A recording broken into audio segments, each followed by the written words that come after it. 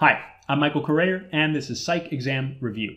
In the previous video, I talked about attraction and relationship formation, but I didn't talk about attractiveness. And yet, we all recognize that some people are more physically attractive than others. So, does physical attractiveness matter in our interpersonal relationships? It probably doesn't surprise you to learn that the answer is yes. Physical attractiveness does matter in which relationships we form, but it also matters in ways that it probably shouldn't. And this brings us to what's called the halo effect. So the halo effect refers to the idea that people who are judged as being more physically attractive are also assumed to have other positive qualities. They're often seen as being smarter, being more capable, being more outgoing and social, and they're assumed to have higher self-esteem. So our physical appearance can influence the assumptions people make about our personality traits and about our skills. This is part of the reason why attractive people feature so prominently in advertising. It's not just the case that advertisers want us to associate beauty with their products, or that we want to associate ourselves with these attractive people by buying those products, but it may also be the case that we see these attractive people as being more knowledgeable, and therefore their recommendations of a particular product might have more influence over us. So physical attractiveness does matter, and it's one of the best predictors of attraction between people.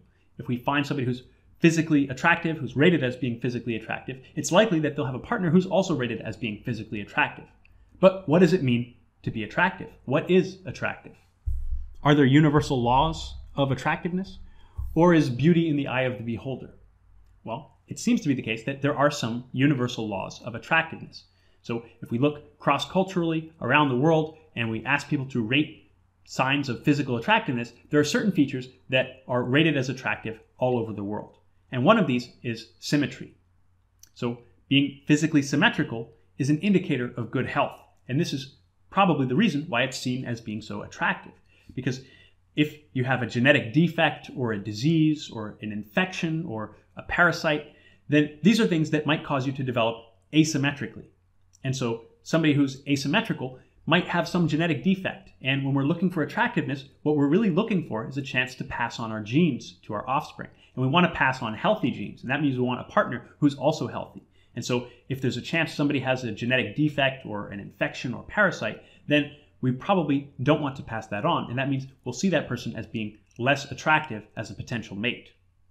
Now, symmetry also matters in our facial features, but there are also gender differences in which facial features are considered to be attractive. So in females, the facial features that are often considered to be more attractive are those that we might consider to be cute. Things like large eyes, a small nose, and a pointed chin are often considered to be attractive in women, whereas in men, facial features that are more attractive are often those we might consider to be more dominant. Things like a thick brow, a sharp jaw, and a broad chin. Now, body shape is also part of what we judge as physically attractive. And one sort of universal law that seems to arise in investigating which body shapes are seen as attractive. In females, it seems to be the case that a waist to hip ratio of about 0.7 is considered to be very attractive. So it's not about the specific size of the waist or the hips, but rather that the waist is about 70% the size of the hips. And this is related to the sort of classic hourglass figure that's seen as attractive in females. In males, however, the ratio that seems to be more important is what's called the hip to shoulder ratio.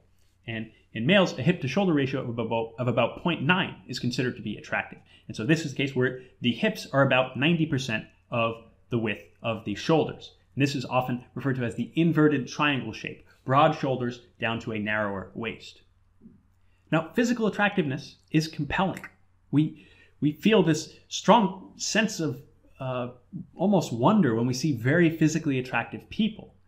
And why would this be?